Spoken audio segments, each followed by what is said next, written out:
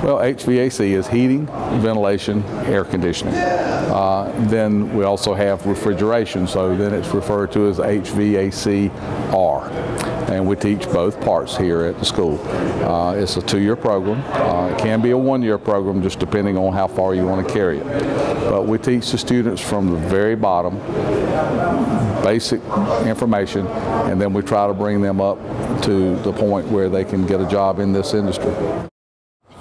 Well, I was associated with the military for over 30 years, so I learned how to do a lot of different things there.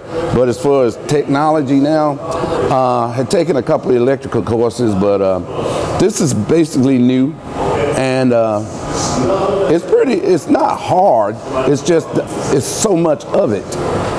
Like all the different things that go on from, say for instance, in the middle of the summer when you turn your air conditioner on, all the little things that have to happen before your air conditioner actually cuts on and cools your house. We do control the weather, and people say everybody talks about it, but nobody does anything about it. Well, we do.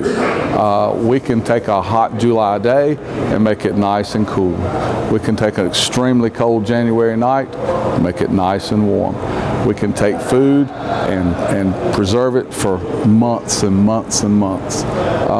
Prior to a few decades ago, couldn't do that. But with the technology that we have and the basics of refrigeration, we can actually control the weather.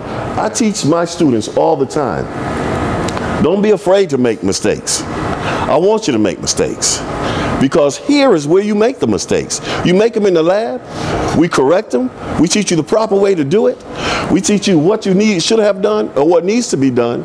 So when you go out in the field, you don't have that problem anymore. This program provides you with global skills. These are not just regional. It's not just North Carolina or Richmond or Scotland County. We'd like to keep everybody here, but if you do go somewhere else, these skills go with you, and it's for a lifetime.